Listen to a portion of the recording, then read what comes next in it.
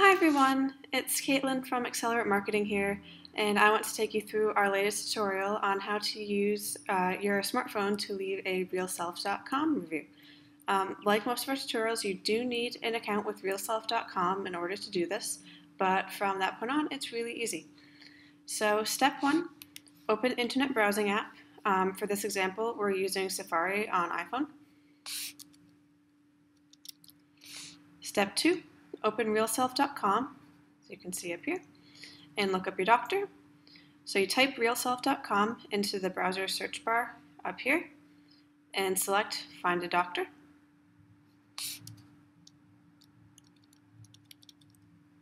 Step 3, search for your doctor. You enter your doctor's name into the search bar here and then select your doctor's name from the drop-down menu once they appear.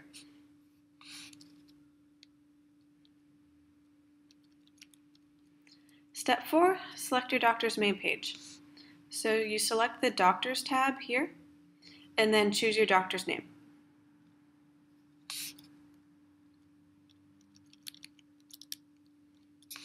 Step 5, press Write a Review. So you scroll down your doctor's main page, and you do have to scroll all the way down because the Write a Review button is a little buried. But once you see it underneath all the stars, you press it. Just press the Write a Review button down there.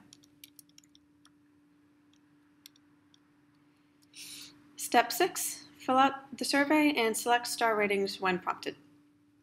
So you're going to be answering a range of questions. You don't have to answer anything that doesn't have an asterisk next to it because some of them are a little sensitive.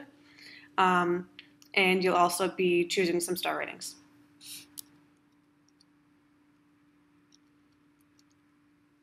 Step 7, submit your review. So you check the box, select an update preference. This is an app that's being used to review cosmetic surgeons and practitioners. So a lot of people do decide to update their review once they're further on into the healing process. If you don't want to update your review, never is an option.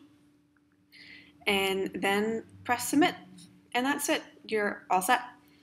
All right, if anyone has any follow-up questions or if there's a social media site you would love to see Accelerate Marketing cover next, just let us know in the comments. All right, see you guys.